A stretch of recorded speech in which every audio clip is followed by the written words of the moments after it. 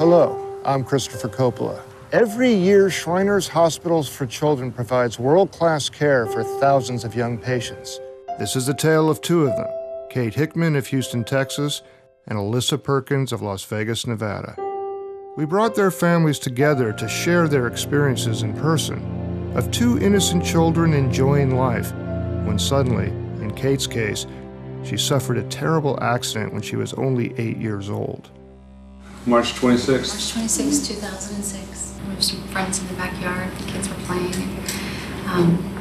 One of the kids wanted to play with sparklers. I took that candle and I put it on top of this ledge, and the kids were playing, and I went to check on the brownies, and all of a sudden, one of the little girls came in. I remember her going, "Kate's dress is on fire." And then I heard her screaming, and I ran back around, and when I came up this narrow alley, I mean, the dress was just pretty much burnt. It was like still on fire. And then I just went like this, and pulled it off. Just like raw steak, you know, everywhere. And I remember Kate going, "I can't feel my arms, I can't feel my legs." In an instant, Kate suffered second and third-degree burns over half of her body. Some tragedies come quickly, others emerge over time. Alissa's parents learned of her condition before she was born and deeply struggled with how to respond. At the 20-week visit, we went to the specialist. Her femur and her lower leg bone was shorter than the other leg. Alissa suffered from congenital fibular deficiency. Her femur and tibula bones were shortened and bowed, and she was missing the fibula bone. You can see where the femur is bent. I had a couple visits with doctors here, and we didn't get a very good feeling as to what the plan was going to be for her.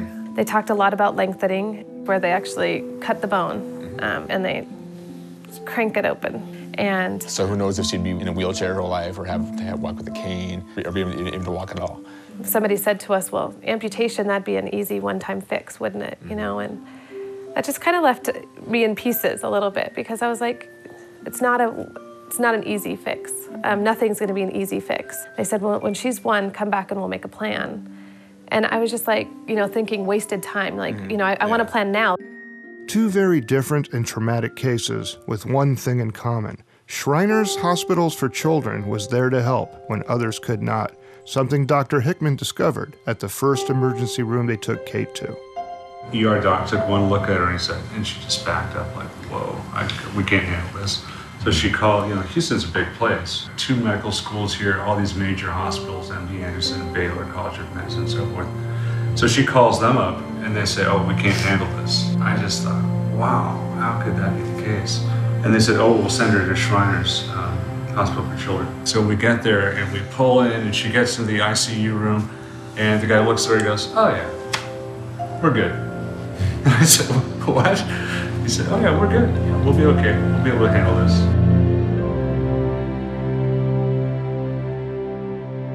That was the beginning of the hope that Shriners Hospital for Children, you know, planted in us. Shriners Hospitals for Children in Galveston provided total burn care for Kate. Treating her injuries was just the beginning, and there were some difficult decisions to make. I said, "You have to take her hair off," and they said, "Yeah, because they need the skin on her head, because it's the best kind of skin to graft under her abdomen. She needs this, and it's going to be okay." And every day, more people were put into our lives. Shriners employees, doctors, nurses, that were just like angels. Like, it's just a piece that made every awful step so much easier. Burn care here is better than almost anywhere in the world. When she first came in the door, she had a doctor, she had a nurse, she had a respiratory therapist, she had an occupational therapist, a physical therapist, a play therapist. Oh, when we saw her, I think she had just had the surgery. She wasn't exactly like herself. I remember this one time, we were feeding her popsicle, and then all of a sudden she like sticks her tongue out and wiggles it, and like we're like, "Oh yeah, it's Kate. Yeah, that's the real Kate coming out there." Having been a doctor and been practicing for quite a few years, This place seems to me like very much like Johns Hopkins. Very, very high quality care for pediatric burns. So I couldn't think of a better place for Kate to come. Not every child comes to Shriners Hospitals for Children through an emergency. To raise awareness and reach out to those in need, many public events are held year-round across the country. This is how the Perkins family found their hope, at a golf course near Las Vegas. There was a lot of children actually there that had gone to Shriners Hospital for Children, walking around, and all the Shriners in their hats. And when we went there to this children's clinic, Justin Timberlake was there, and he was giving a golf clinic to the children. And we saw this really pretty girl who had a prosthetic, and she was golfing with Justin Timberlake. And here's an athlete who has a prosthetic. And so Katie Walker came over and introduced herself and talked with us and told us about Shriners Hospital for Children in LA. Katie Walker is a current patient ambassador who continues to raise awareness for Shriners Hospitals for Children, just as Kate and Alissa will do in the future. Because of what they learned at the golf tournament, Alissa was treated at CAP, the Child Amputee Prosthetic Project, a one-of-a-kind program at Shriners Hospitals for Children in Los Angeles. After going there, we were just like, you know, this is gonna be all right, and she's gonna be all right, and I mean, it was just amazing. We ended up going out to surgery in April. Alissa's father kept a journal to help them through the stressful time of surgery. It says April 29th, 2010, the surgery day. Surgery was set for 7 a.m. I'm getting emotional. Tara was rocking her, and she gave her to me, and I rocked her, gave her love.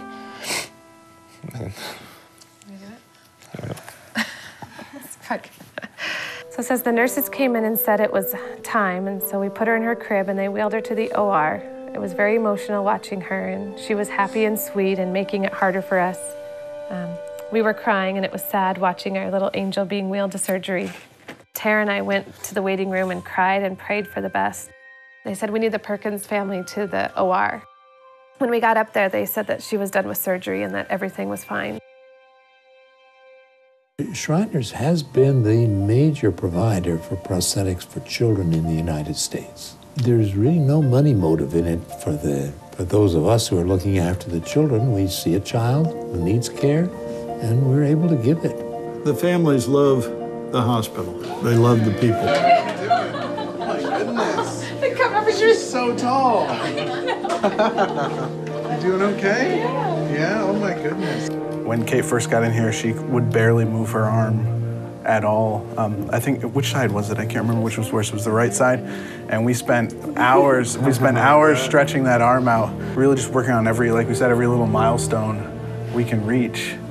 Is something to be celebrated. Now, I definitely think that Kate took this horrible thing that happened to her and she just takes whatever adversity she comes up against and works her way through it and turns it into something amazing. I'm so glad you're doing what you're doing still. Yeah, no, I'm still loving it. Don't get so good that you like grow up and you're in charge of the whole hospital. Oh, no, Stay right here with the patient. I'll always be right here with the patients.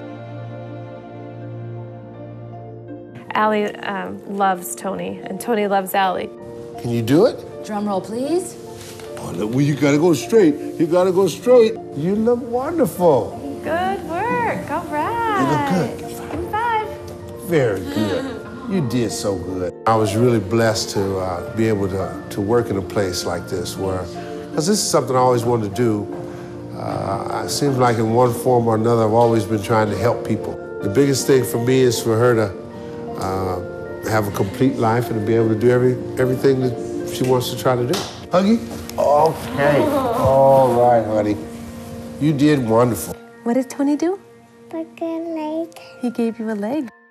Through the constant commitment of Shriners everywhere and the public's generous support, Shriners Hospitals for Children continues to change lives. Whenever I'm at a parade or whenever I'm in public and I see a man with that fez hat on, I go up and I just hug them, you know, because I know that like behind that is such goodness. Shriners was the first place where Tara, I think, actually felt like whatever questions she had, she could get answered.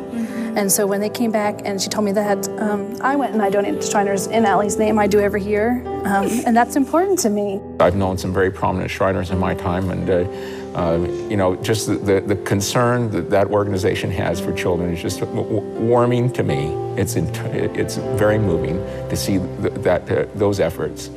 They made me blossom into like this little girl who knows who she is and became more confident. All those people are so nice and everyone's so positive, and they just try to make it just a better situation. The Children's Hospital for Children was like the best hospital that there ever could be, and it just helps lives so much, and I'm so grateful for it, and it's such a blessing. They changed something that we were, you know, really scared about and really unsure about into something that was just going to be all right. She's a patient for life there. While the two families were spending time together, sharing their pain and their joy, we asked them to create a gift for each other. 2 short video art portraits, one of Kate and one of Alissa, visual documents of their 2 unique journeys.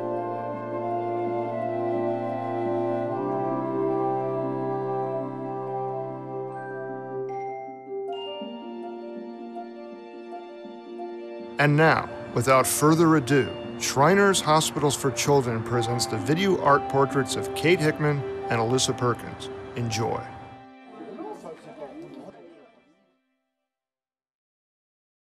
Dear sweet Alissa, what an inspiration you are. Your future is alive with so much joy ahead.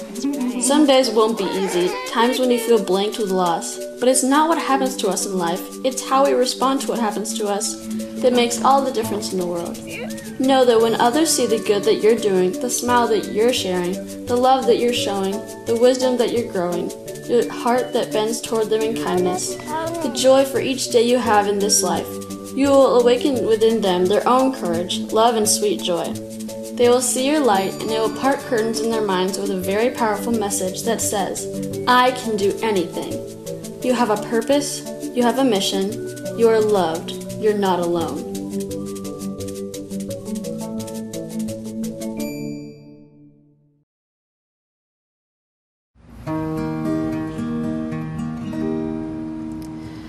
As I have loved you, love one another. This new commandment, love one another. By this shall men know ye are my disciples, if ye have loved one to another.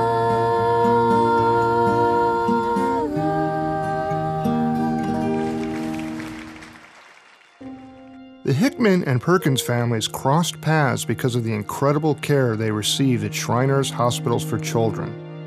They are part of a larger family now, an organization that treats the entire patient's life, empowering them to achieve the bright futures they deserve. This is a tale of 2 patients, Kate and Alissa, but it's also the story of the miracle that Shriners Hospitals for Children makes possible for every child in their care every day. Thank you for watching.